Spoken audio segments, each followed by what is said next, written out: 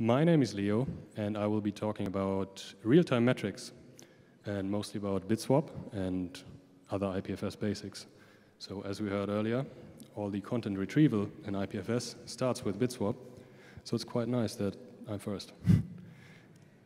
So why do I want to do this, or why do we want to do this? We have a bunch of fancy Grafana dashboards which display real-time information about the network. You probably can't read this, but this is real-time geolocation of requests that are performed on the network. And I will get into how we do this in just a second. Maybe you can read the link at the bottom, which is grafana.monitoring.ipfs.trudy.group, where you can go and look at this stuff in real time. All right. We are currently having a project with PL, which has two parts. So the first part is about this. It is about collecting metrics, analyzing them, and visualizing them, mostly in real time, wherever possible. And that's this talk. And the other part is about tracking content throughout its lifetime, which is not this talk. So just for your expectations. I will start a bit at the beginning.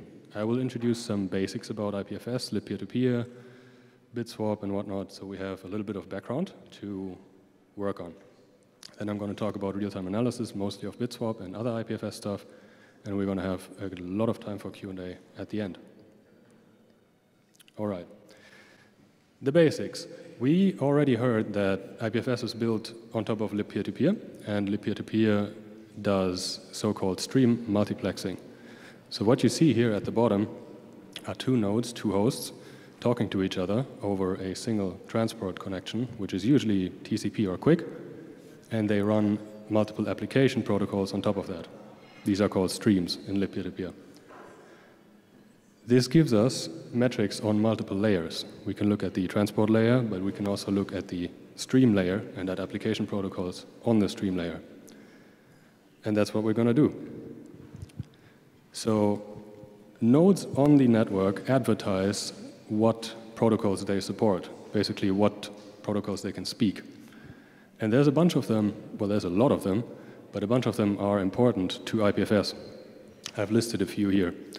For example, there's the ID protocol, which is a part of lib peer-to-peer now, which does node identification, so it does public key exchange, and it does all of this stream handling, exchange, and stuff like that. Then there is the ping protocol, which estimates round-trip times. There is the DHT protocol, actually two of those. Then there is a nut-hole punching protocol, which I won't talk about today. And then there's Bitswap, which I will talk about. On this layer already, so this is produced using the ID protocol, we can already ask a bunch of interesting questions. For example, how many nodes support some protocol? For example, I know that the new hole punching approach is being rolled out, and an interesting question would be how many nodes support this at the moment? And of course, how does this change over time? We can do a bunch of other stuff. We can find new implementations, we can find new applications, a few of the things here. But we can also look into the protocols, and we can think about, can we use these protocols to extract metrics that are interesting to us? So I mentioned earlier that there's the Kademlia protocol, which does DHT stuff. There are a bunch of DHT crawlers using this protocol to find DHT servers on the network, infer the graph of DHT servers, and infer basically the network core. So we can do that. There's the ID protocol, which I mentioned earlier, which is about agent versions, supported stream protocols, transport protocols, and all that. So we use that to extract metrics about the network, basically. Then there is Bitswap, which I deal with a lot. Bitswap is used, as we heard earlier, to initiate requests. So every request is broadcast on Bitswap first. So we can collect these requests and learn about data requests on the network. From that, we can get popularity distributions of content, we can get request patterns, we can analyze the content, and many other things. And of course, the ping protocol, we can use that for RTT estimation. So, do we do this? Yes, of course. We are running a distributed setup to collect these metrics. We run multiple large monitoring nodes with unlimited connection capacity. That means a normal IPFS node has some 600 to 900 connections at any time. We run nodes that have something like 20,000 connections at any time because they have unlimited connection capacity. They do this passively, they just sit there, but people connect to us because we are connectable via the internet. We run unmodified Kubo, so we run unmodified software with a plugin that we developed to extract these metrics for us. Then we have a client that connects to the plugin and collects these metrics in real time and analyzes them. Finally, we display it on Grafana. The entire setup, it's a distributed system. It's a bit complicated. It's set up with Ansible, needs a bunch of servers which are connected with a VPN. But the end goal is to have this deployable by anyone, so people can replicate what we do. And Ansible makes this okay, I would say, manageable. There's a bunch of pros and cons to this. So running this with multiple monitors gives us multiple vantage points, which is good. But it does increase the costs and complexity and a bunch of other things. Not great. As I said, the monitors are passive. This is easier to run. This also, in the end, leads to a uniform sample of peers that each monitor is connected to. We analyzed this, and it's actually true, which is quite nice. So each monitor gets a uniform sample of all peers on the network. So we can run statistics on those.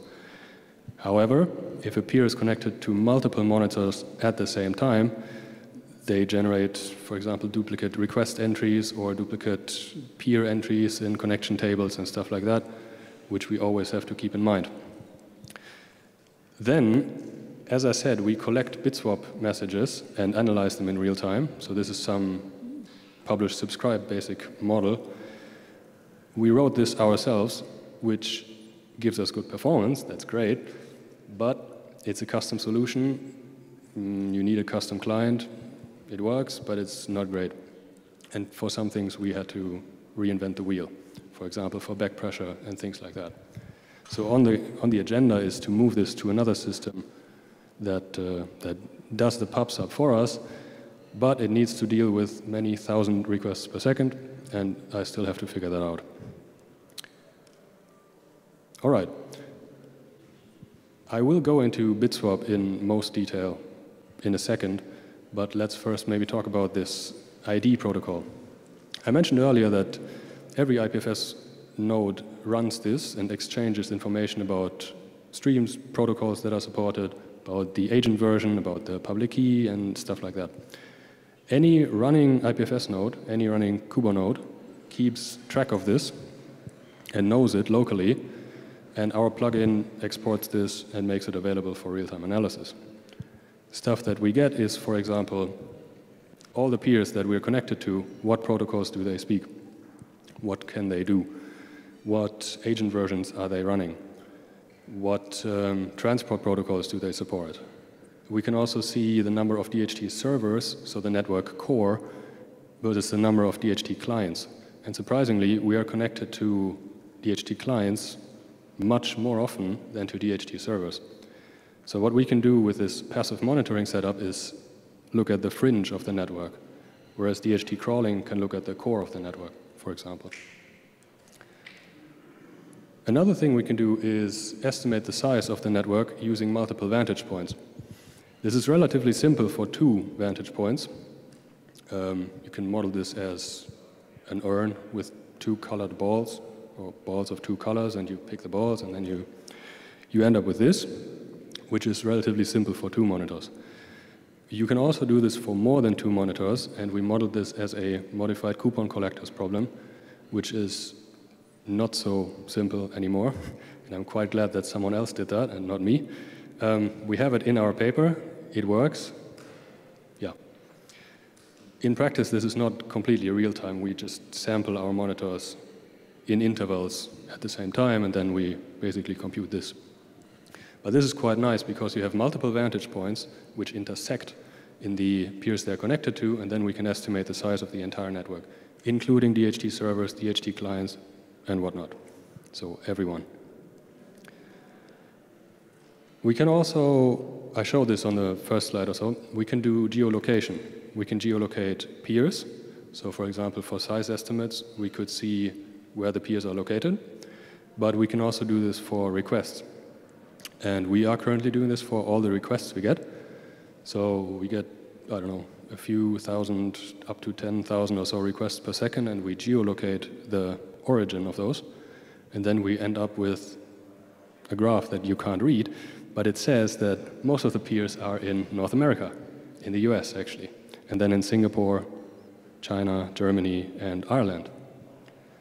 And we run this continuously all the time, which is quite nice. All right, Bitswap, finally. I do like Bitswap. This is how Bitswap works. We are peer P1, and we are looking for some content. So we ask all of our neighbors, peer P2 to P4, to tell us if they have this content. And a few of those respond with a have message indicating that they have the content. We then pick one of them and get the content from them. That's how Bitswap works. Every node does this as the first step when they request data. So every request for data goes through Bitswap. Now, we are not peer P1 anymore, we're peer P3. We're not requesting data, we are only listening to other people's data requests. We're basically eavesdropping, if you want, sniffing the network for science. You will notice that we don't reply with a have message because we don't have any content. So we listen to all these requests and we record them, we timestamp them, record them, and then we can run statistics on them later on. We do this, it's pretty cool. What can we do with that? The most simple ones are request rates. How many things are requested per second? And then we can specify that by whom. For example, by origin country, or by type of request, or by, I called it origin group, but you can separate the peers into, for example, DHT servers, DHT clients, or gateway servers, non-gateway servers, and a bunch of other classifications. That's simple. We also get a lot of CIDs, of course. We get many millions of unique CIDs every day, and we can analyze those. We can look at the codec that is listed in every CID as a proxy to estimate the usage of the network. I will show results for that in a second. We can derive content popularity distributions, which we did with interesting results. Read our paper. And we can, for example, also download the content, sampling it, to estimate what is being requested. For example, MIME types. What is the usage of the network? Looking at that, request rates, for example, we get many thousand requests or so per second per monitor, which is quite nice. But it generates a lot of data, which we have to store somewhere, which is not so nice. This is one of the reasons why we want to do all of this in real time, ultimately. Real quick, this is old data, but we looked at the codec listed in every CID to estimate what people are requesting. And the top two of these entries here, which is DAC protobuf and raw, these are codecs used for file system stuff, which means people use IPFS as a file system. That's not too surprising, being a distributed file system, but you can use it for other things. You can use it, for example, to request Git blocks or Ethereum transactions or whatnot. This is possible, but it's not done very often. All right, finally, real-time metrics analysis. Why do we want this? Yannis usually introduces me with, I want to be the Google of IPFS and store all the data, but I really don't. This is many, many terabytes of data that we're storing already with the traces, and it's too much. We don't want to store it. It's terrible. We want a live view of the network, still having all of those metrics extractable from the traces, but in real time. For that, we're running multiple monitors. It would be nice to have one unified request stream of the entire network. But as I said, we have to deal with multiple monitors, concurrent requests arriving on those monitors, and I put it here, oh God, the horrors. These are maybe readable traces from 2 monitors. And we have timestamps, origin peer, request type, and CID. These are real, and you can see a bunch of problems already. They are out of order because they arrive concurrently on the monitors. We timestamp them, but we have to get them into some order. They have duplicates within each monitor. For example, on the first one, you see peer B requesting some content C2, and then later requesting it again. Why? And there's also duplicates between the monitors, of course, because if a peer is connected to both monitors, you get the requests on both. So how do we deal with this? We have to match them somehow, and we do that. It could look, for example, like this. You have some requests that you can match easily, you have some that you can't match easily, and then you have also unique requests. I have implemented this, and it works offline. It works faster than real time, which is good. Will it work online? We will see. Do we want this online? I want this online, so I want this in real time to see the request stream of the entire network. So I'm going to do it. One last note before we get to Q&A. All of these metrics, we're feeding them into Prometheus, and we experience a curse of, I would call it cardinality, but it's usually referred to as dimensionality.